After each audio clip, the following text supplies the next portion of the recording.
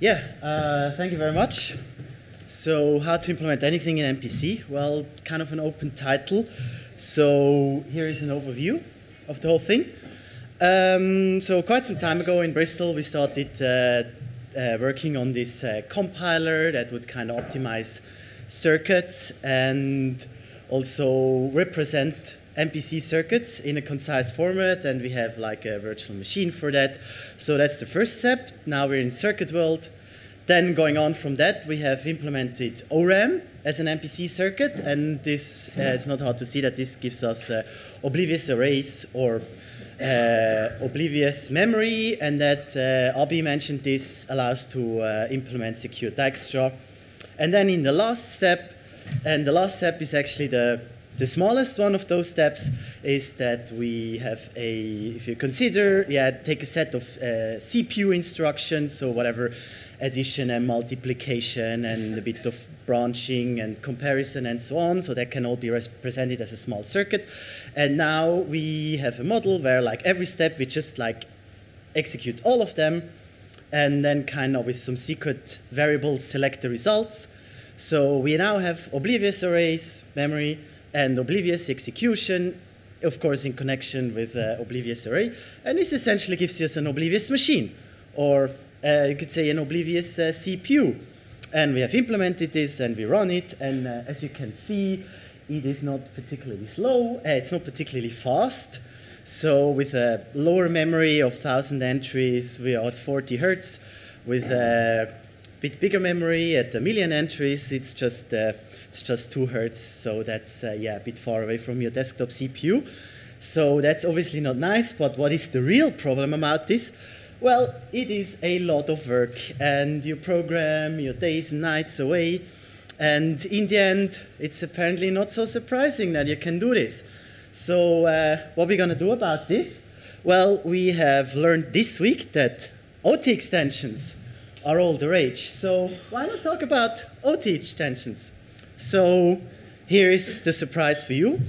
I'm actually going to talk about OT extensions and how we got malicious OT extensions for free. And this is joint work with Tore Fredriksen from Aarhus University and Emanuel and Peter from the University of Bristol and myself. So what's the general setup? So basically this talk is going to be about two ideas. We have a new correlation check for OT extension. And when I say OT extension, of course, it's more or less the passive OX extension that we know, and that I will show in a minute. And from that, we want to generate speeds triples. So that is those multiplication triples in extension fields of characteristic 2, because unsurprisingly, OT is all about bits. And characteristic 2 fields are kind of bits where, well, bit strings where addition is XOR. So that's going to be the two parts of my talk. A short reminder about OT extension that we have all seen this week quite a few times, including this morning. We start with a bunch of base OTs. And I'm saying here kappa base OTs, and kappa is more or less going to be our security, or one of our security parameters. Then they can be relatively short or not, and if they're short, we extend the length with a pseudorandom function. That is this idea that at least I know from the CCS paper. And then the next step is introducing the correlation. And this is basically where the whole situation becomes kind of symmetric, because as I will explain in a minute, correlated OT is somewhat symmetric, and this allows us to reverse the role of sender and receiver, the so-called, we could call it the transposition step, and then in the end you hash to break the correlation and basically whatever break also the correlation with your original OTs. So.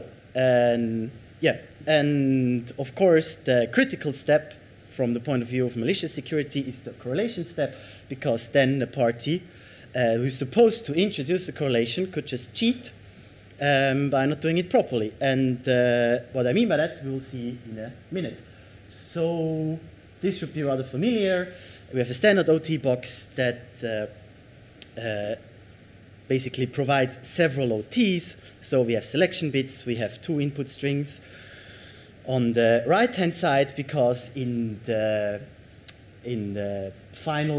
extended OT, the sender of the base OT is going to be the receiver.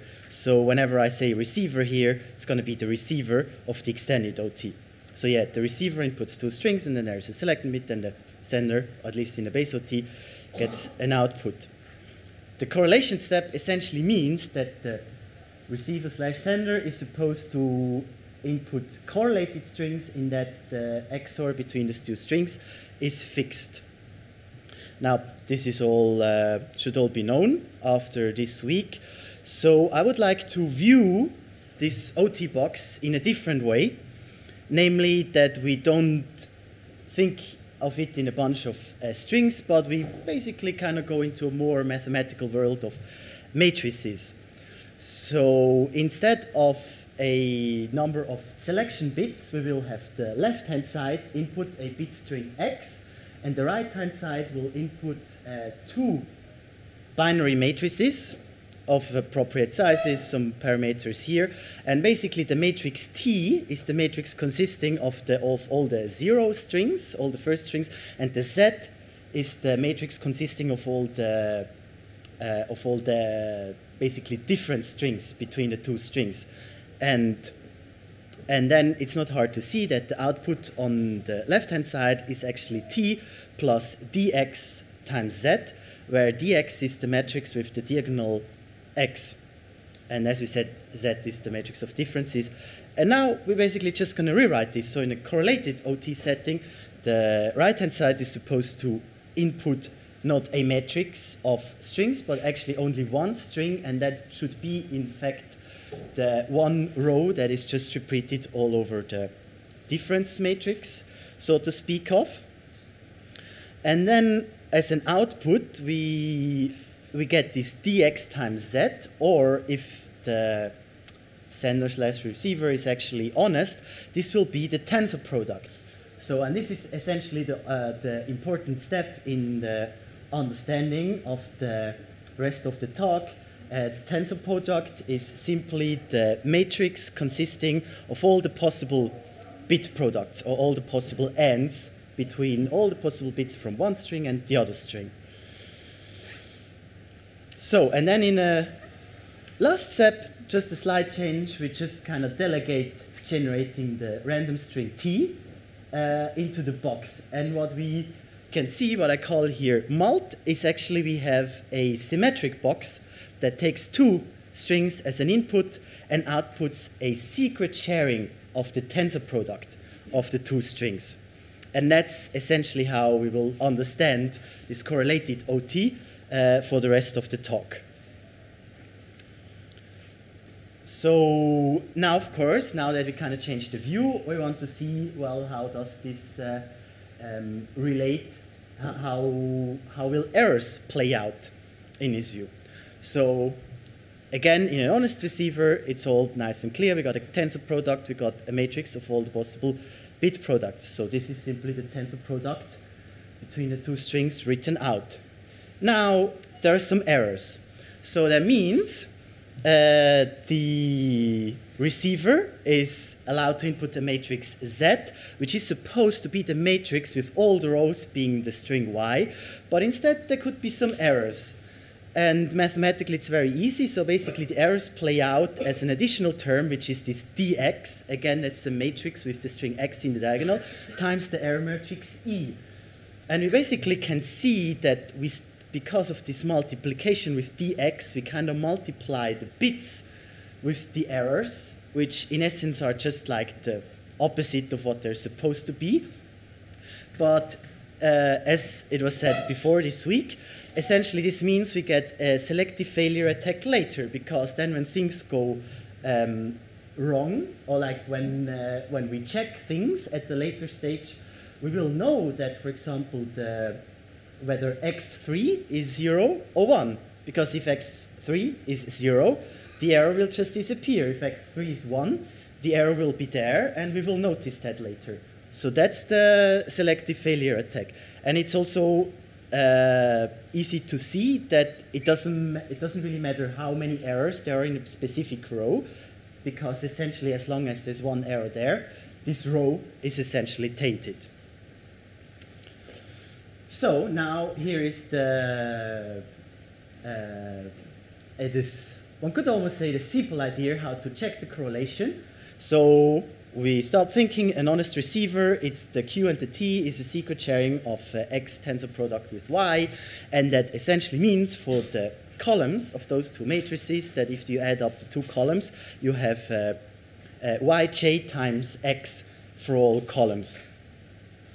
And then we just like have our little nice toolbox of tricks that we have used for one of the tricks we have used for speeds, and we want to check a bunch of things. Well, why don't we just check a random linear combination and use what is called the principle of deferred decisions, which essentially says like if something is wrong somewhere and we do a random linear combination, with very high probability the result will be wrong anyway. And then the question is remaining is, well, linear combination, that's good and well, but over what? And then there's this other trick that we use that essentially we just confuse bit strings and extension fields a bit. And obviously, mathematically, this is certainly dubious, but you can see that the nice thing is, so addition, so we have a ring versus a field, and addition is the same in both. It's both like, if you understand elements in a ring as a bit string, addition is XORing, bitwise XOR, and so it is in the extension field. And the only difference is that in the extension field we have a multiplication, whereas in the vectoring we don't have that. But in a vectoring we have the Schur product, the component-wise product, that will kind of play out as we see later. So here's the simple protocol. We sample some random coefficients securely. This is rather straightforward. Use PRGs and some coin flipping with whatever hash function, random oracle, whatever you like.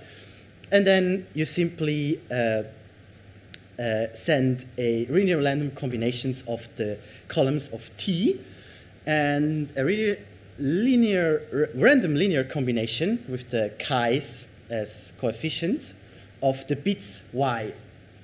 And well, obviously a bit can always be seen as an element of a field. It's just 0, 1, so every field has 0, 1. And then a sender simply checks the linear combination. And that's all the protocol. So yes, yeah, that's of course important. So basically, when I said like we confuse things, basically we started with big strings and then matrices, so that's more vectors over bits, and now we go to the extension field and do random linear combinations in the extension field. So how does how does it play out if we have a dishonest receiver not really playing by the rules? Again, we have Q and T, supposed to be a secret sharing of the tensor product, but in fact, it can just be the dx times z. And the columns of z, which we call z1 and so on.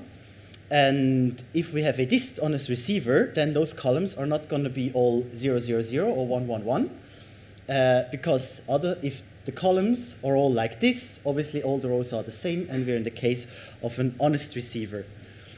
So then what does the check mean? Like again, we have the receiver has to send a V and a W that achieves the equation on the first line, and if we then insert Q, the Q chase, the columns of Q according to the equality above, we will see that Q chase is Tj plus Zj Schur product with X.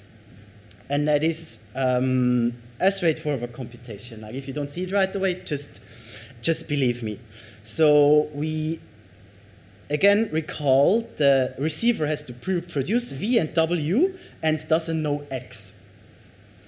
And yeah, looking at it, you kind of get a feeling. You have like on one hand, you have extension field. On the other hand, you have just sure products of vectors. So that shouldn't be that easy, considering that you don't know x, which appears on both sides of the equation. And again, the zj's, they're not all like 0, 0, 0, because then the sure product is just 0, or 1, 1, 1, and then the sure product is just x. So there's some intuition, but the proof turned out to be not straightforward. I don't want to walk through. Yes? What is that started? That's the sure product. Oh, sorry, by sure product, I mean component-wise product of two vectors. So that's the first entry times the first entry, second entry times the second entry, and so on. So basically here it plays out that we have extension field on the left-hand side, and we have bit vector world on the right-hand side. So yeah, proof of this, as I said, turned out to be not so straightforward. I don't want to walk you through 5 or 6 pages of proof, but I want to give you a slight intuition why it's not so straightforward. So again, on top we again have the same equation we had on the page before, and now think of the following examples. So the receiver cooks up a matrix Z where the columns are all 1, 0, 1, 0, 1, 0, and so on. So essentially the matrix Z consists of a row going 1, 1, 1, 1, and then we have 0, 0, 0, 0, and then 1, 1, 1, 1, and you have 0, 0, 0. And that's obviously dishonest, because in an honest case we would have that all the rows are the same. And now also, just for a second, assume that the x, which is the input of the other side, has the following form, that the first 2 bits are equal, and the third and the fourth bit are equal. So that leaves quite a degree of freedom for the x, but it restricts the bit string x. And then if you just basically compute it out, the sure product of zj times x, it is easy to see that this is x divided by 1 plus uppercase x, and uppercase x is essentially the variable we use for generating the polynomials for the extension field. And that is simply because you can turn it out the other way if, like, the first two bits of x are the same, it's obviously the first bit times 1 plus uppercase x, and then just play it through up to the end. So basically, putting that in the equation above, we can see that we can construct a v, which is actually constructed honestly as the random linear sum of the tj's, and w is of the special form of 1 plus uppercase x inverted times the sum of the linear coefficients. So that was maybe a bit fast, but I also would like to proceed, but yeah, please believe me.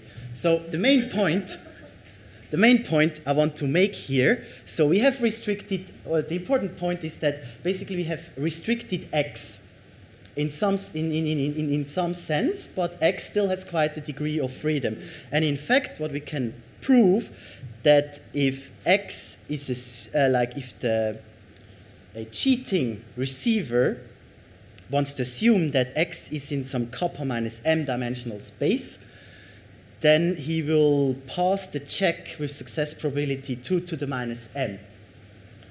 And this is like very close to the idea that such a receiver will have to guess m bits out of x. But it's not exactly, because as we saw in the example, it's more about guessing the subspace or about a relation between the bits. And so just as a reminder, basically kappa is the length of x. So basically if m is 0, then we're like in the complete space. So, and if m is 0, then we succeed with probability 1.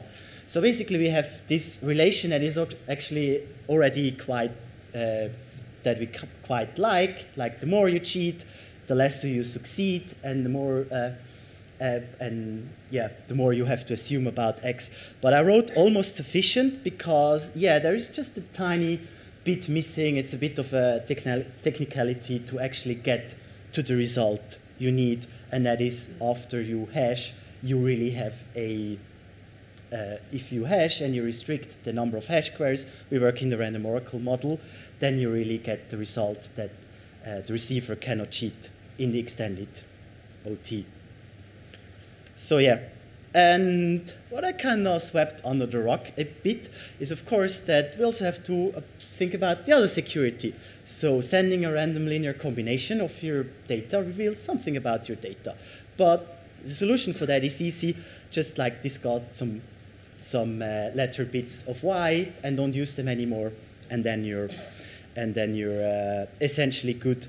And because there's already there's like secure randomness in there, so that's quite good. Why is the long one? Sorry? Why is the long one? The one in the PRG, so it's just extend. Yeah, exactly. Yeah. So basically, it's the output of the PRG. So yeah, you extend. So yeah, you're good. Why doesn't depend on the number? It's not the number of days at least. Yes, that's exact. Yeah, no, you are right. It's not. That's the way how to answer a question in the negative. Okay, that's all I wanted to say about the OT. No, of course not. Experiments.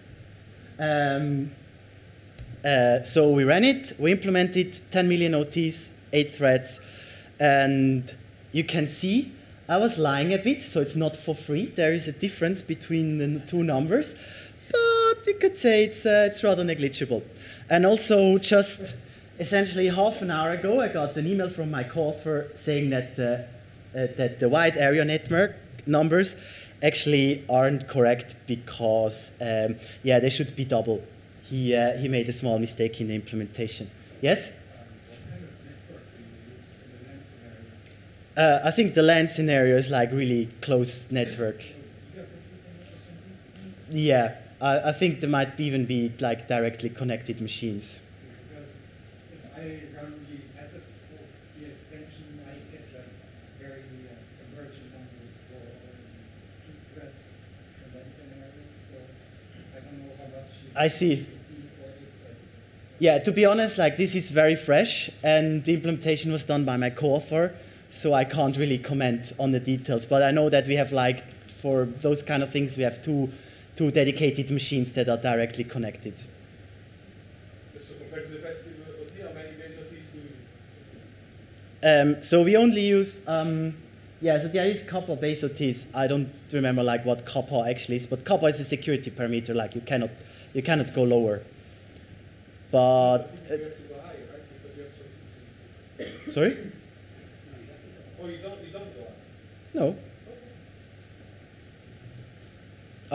I don't think so, actually. That would be a question for Peter. So, yeah, very recent work. Like, I'm sorry if I can't comment on everything. Okay, so let me proceed. Part 2, towards speeds and speeds triples. So, and basically, this is a brief look back at TinyOT.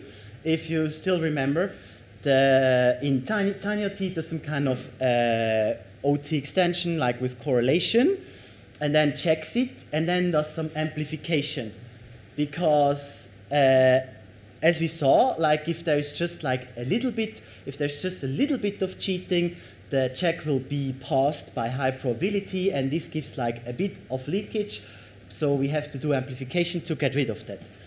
Now in speeds, we actually do in the sacrificing step that we saw yesterday, or sacrifice, or like error checking, how did you call it in the talk? Even error correlation check, something like that.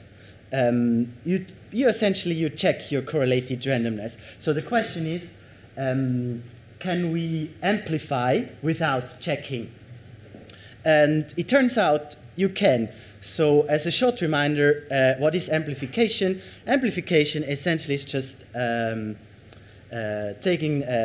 multiplying in a random matrix that kind of reduces the number of rows in that case. So from 3L to 1L, we found sufficient. So basically, both parties multiply in this random matrix, and then you compute it out, and it turns out that the result is tensor product of mx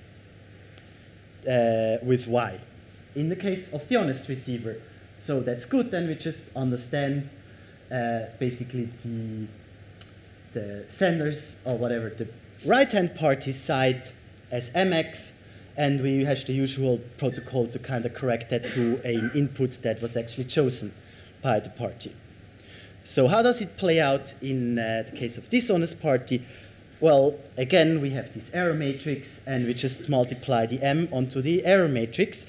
So in a more graphic setting, what does it mean? So let's first consider the case of a few errors. Well, then it actually turns out if just one bit kind of gets leaked or corrupted with, and then we amplify the whole thing. We have a lot of bits that are actually safe, so the output will be actually somewhat independent of the leaked bits. So we're good. And in the case of many errors, we will basically the output will kind of be just a mess. We'll have a high entropy that is unknown to the adversary, and we're basically guaranteed to fail the speeds sacrifice correlation check later on. So we're also good. So a little cheating disappears. A lot of cheating just blows in your face later. So you're good. And so we come to the protocol.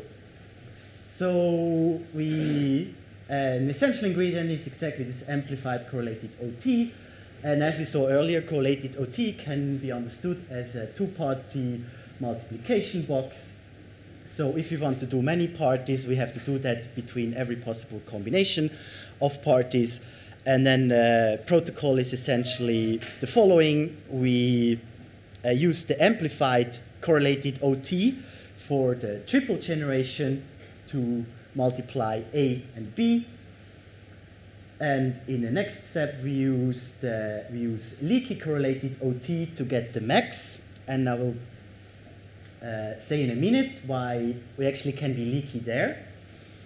And in the end, of course, we run the speed sacrifice to make sure that everything worked out. And so far, we don't have an implementation because this is very recent works, but we estimate that we're going to be 200 times faster than usual speeds. And that is also because in speeds, there are like sort of two flavors. There's modulo P for big prime numbers, and there is extension fields of characteristic 2. And the SHE, the somewhat homomorphic encryption in the extension field case, isn't particularly efficient. That's why we can get a certain speed up here. So yeah, let me just make a few comments on possible attacks. So we saw that cheating in the amplified OT either gets erased by the amplification, or we will fail the sacrifice error detection check. Cheating in the leaky correlated OT, we use the leaky correlated OT in a way that there can be a leakage on the bits of the MAC key. But if you think of it, that is not so much of a problem because the single bits of the MAC key don't protect any private information. It's the MAC key as a whole that ensures correctness. And of course, because like every cheating comes with the risk of detection, of being detected, and then the protocol will abort. And if you want to cheat with a lot of bits of the MAC key, that simply means that the protocol will fail with overwhelming probability. And then there's also something why we actually have to tweak the speed sacrifice a bit, and this is the fact because now, unlike speeds where the protocol is kind of global, you encrypt something with homomorphic encryption and then you broadcast. Like here, we do everything pairwise, so you could use different inputs when talking to different parties. But when you write all those equations down, you figure out this guarantees you to fail error detection. So, yeah, and that basically means you're good. So, and I want to conclude on an overview of, you could call it a tool chain. So basically, you start with base OTs. You introduce the correlation. This gives you a leaky correlated OT. Then you check and use the hash functions to get extended OT. And then from extended OT, you introduce the correlation again, because that is what you need to get speed triples. So basically, the left path is getting the triples, and the right path is getting the max, and then the shares of the max. And that is, and because there we can take a shortcut in that we're using the MAC key shares in the base OTs, and the MAC key shares are the same overall of the computation. So actually, we don't need to have a completely extended OT to get there. And I think that's all I would like to say. Thank you.